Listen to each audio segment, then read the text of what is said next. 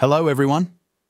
Today, I'm going to guide you through the process of deleting chats on CrushOn AI.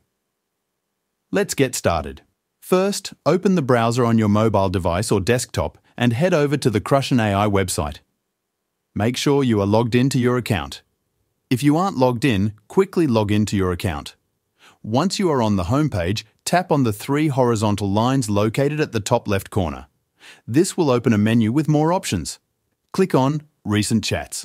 Here, you will see all the characters you have had chats with. If you want to delete an individual message, tap on the character. Once you're in the chat, click on the message you want to delete. This will give you several options. If you want to edit the message, click on Edit. If you want to delete the message, click on Delete. This will also delete the character's reply to that message. If you want to delete the whole chat, go back to the Recent Chats menu. Here, you will see three dots next to each character. Click on the three dots next to the character whose chat you want to delete.